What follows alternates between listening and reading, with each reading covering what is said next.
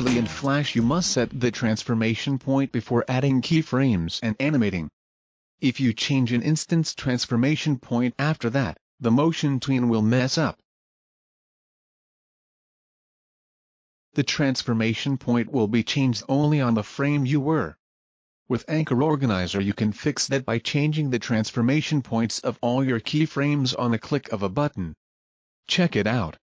Change the transformation point at any keyframe of your animation and click on Organize Anchors.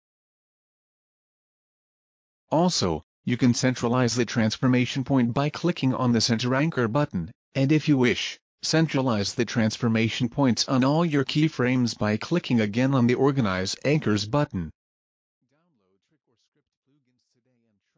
Anchor Organizer works great together with Motion Path plugin. Try it out.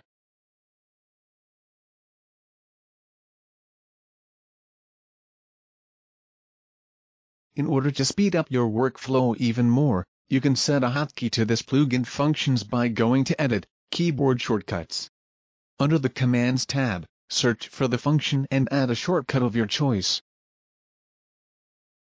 Download TrickOrScript plugins today and try them for free. Buy TrickOrScript plugins and get your activation instantly.